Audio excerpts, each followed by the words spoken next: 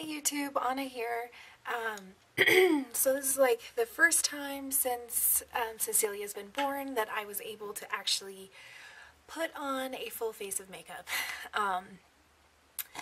And that being said, I don't know that it's worth my time.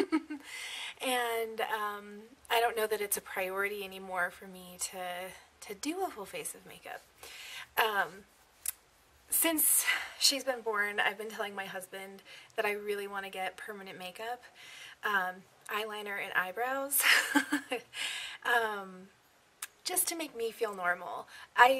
Before she was born, I talked to him about some of the things that I wanted to stay the same or make time to do after she was here. And I told him, I know this sounds frivolous and stupid, but makeup was my thing. I wanted to be able to put on some makeup. I always found makeup super fun to do, and like, I don't know, I like, it makes me feel good, and it like, just, it makes me happy. I don't have time to do it anymore. She's sleeping right now in her crib. She's been doing that for the past 3 days now, which is awesome. And so I haven't really had time to put on makeup until the last 3 days. And she'll be 4 months on the 23rd. So, yeah.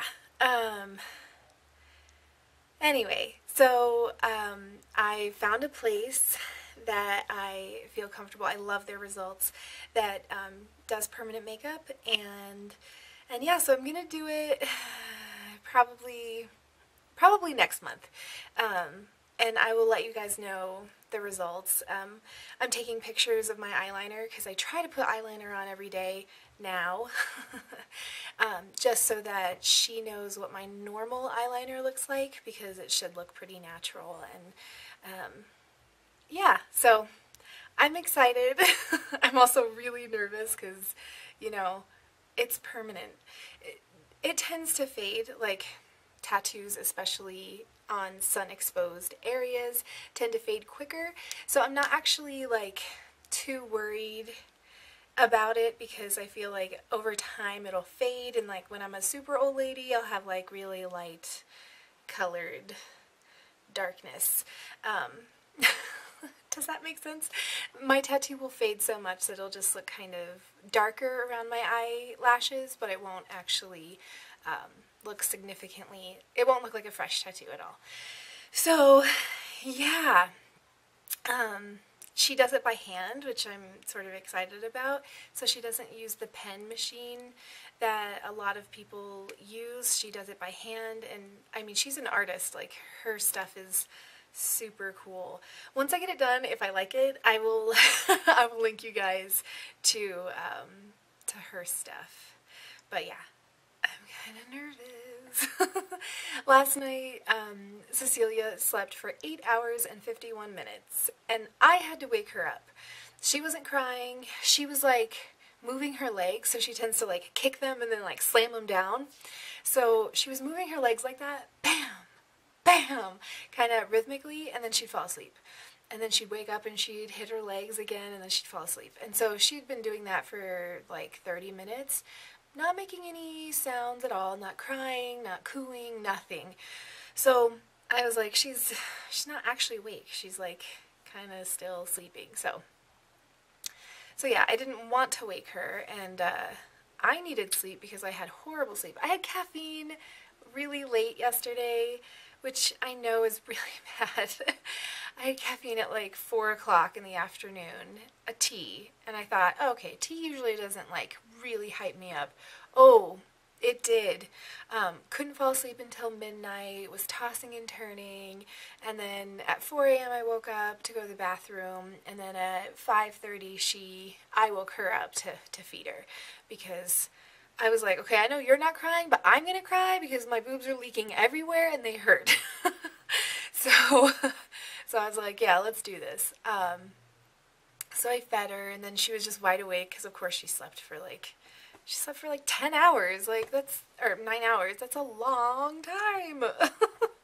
So Yeah, so it was really nice though. Like, my husband got decent sleep, and he's like, I'm gonna go into work early today, and then I'm gonna come home early. And I'm like, yes, that sounds good. I like that.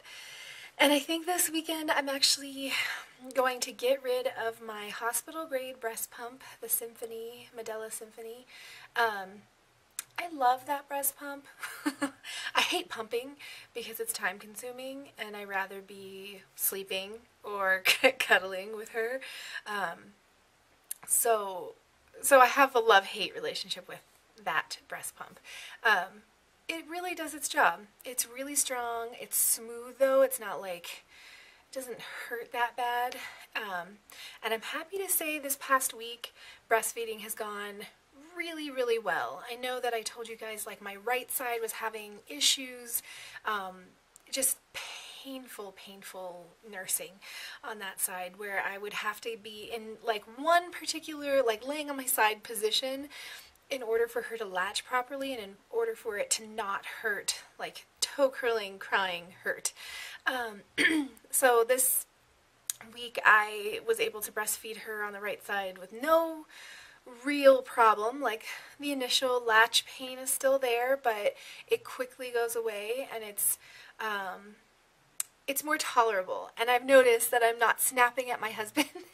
He notices when I'm in pain and I'm breastfeeding and he tries to talk to me, I just like yell at him. Which is horrible, but he like knows that I'm in real pain when I'm mad at him. Which is sort of sad. Like, he has nothing to do with it, and I shouldn't take my anger out on him because I'm just in pain. But yeah, so he's like, I noticed breastfeeding is going really well. And I'm like, how do you know? And he's like, well, you haven't yelled at me. Poor guy.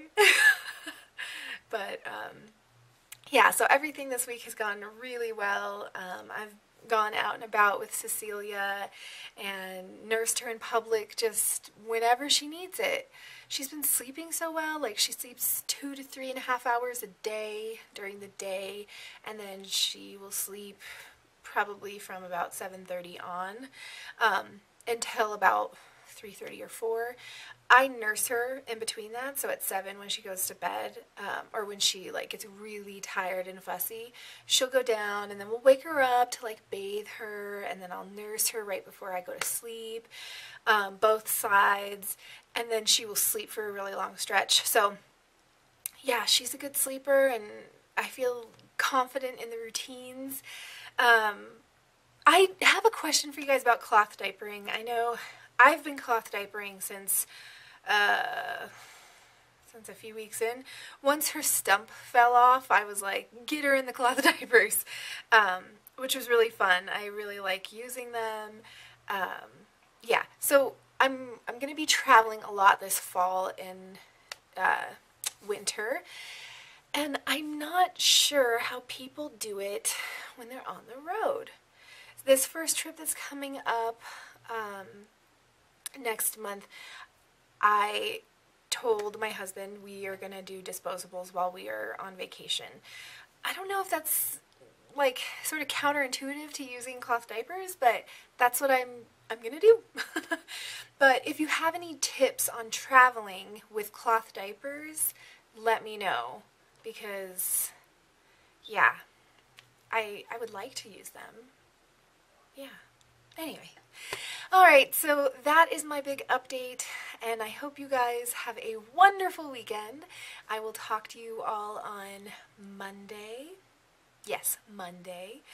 And let you know how the weekend goes, and let you know if I really did get rid of my breast pump, because I'm running out of time. I think I am running out of time.